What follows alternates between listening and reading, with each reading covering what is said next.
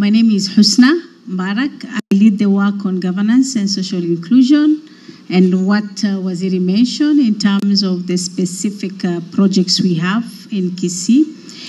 I'm privileged actually to stand here, and thank you, Governor. Actually, he was saying, I need to meet you, but you have to come to this function. So it's quite a surprise.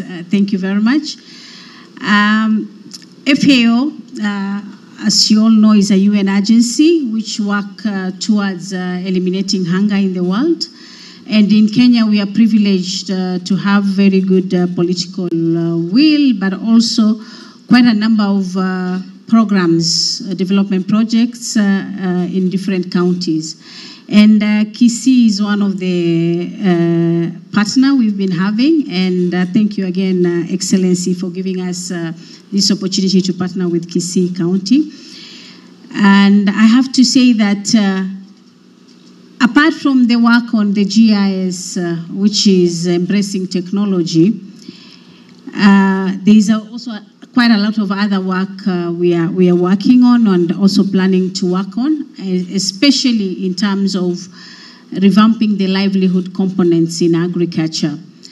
And looking at Kisii, and we all know Kisii in terms of its size, but also its population, so bringing out that balance. So as we not only become food secure, but also importantly, we maintain the environment here.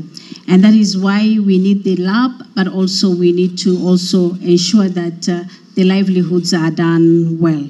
So our great observation this morning with my colleague Nancy, I know you, Excellency, you went to Vihiga.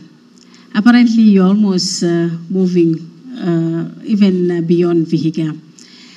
And that's quite a plus because you've already started inputting data with your team there and led by Waziri here. But also importantly, the connection, the integration with all the departments. The GIS is not for the lands, but we say lands becomes the base of development in the county. So we hope that by October, November there, you'll have the system in place of the integration. I'm already told the entire team is available, including the GIS experts.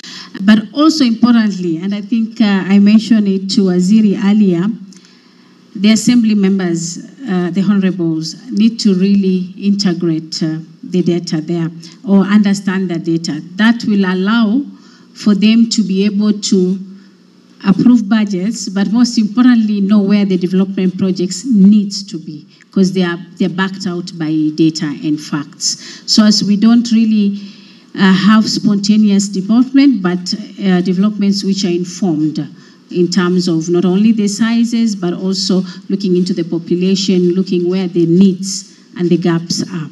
So that is what we are really looking forward to see. So probably at their desktops or at their desks, they can be able to see all that. And hoping that the training and the capacity will really be able to be sustained. And that is why probably during the handover of the GIS lab in the last week of September, I know we've not talked about it, Excellency, but we should be able to ensure that the policy for your county is also passed, so as you can be able to sustain the lab. And any other work around dispute resolution, we've already been informed there is a lot of succession issues in Kisii. So how can we be able to support you to make it correct? Apparently, it's not only in Kisii, in most of the African countries, we affiliate to land, but we also don't want to inherit. We still retain our babus and nyanyas, so we don't want to inherit.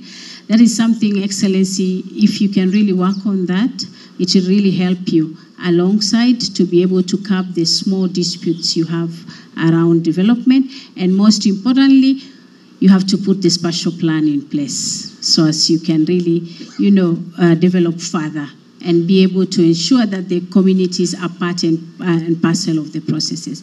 For us, once again, is to say asante sana for the partnership, but also guarantee our continuous support to the county. Thank you.